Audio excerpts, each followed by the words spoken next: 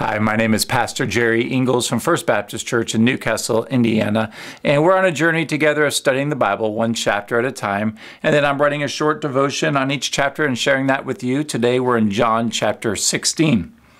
Have you ever been confused by all the different teachings out there about the Holy Spirit? Let's keep it simple and read what Jesus says about the Holy Spirit in John chapter 16.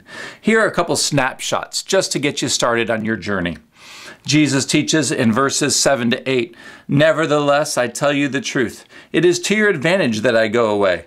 For if I do not go away, the Helper will not come to you. But if I go, I will send him to you. And when he comes, he will convict the world concerning sin and righteousness and judgment." Just a quick thought there. The Holy Spirit's called the Helper. And also you'll see that the pronoun is him. So one of my pet peeves is when people call the Holy Spirit it. The Holy Spirit is the third person of the Trinity, a person of God. And so him is appropriate. So Jesus continues in verses 13 to 14. "When the Spirit of truth comes, he will guide you into all the truth, for he will not speak on his own authority. But whatever he hears, he will speak, and he will declare to you the things that are to come. He will glorify me, for he'll take what is mine and declare it to you."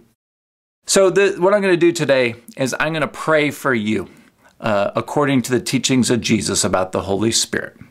May the Holy Spirit convict you of sin, righteousness, and judgment, so that you may live a holy life to exalt the name of Jesus to the glory of the Father.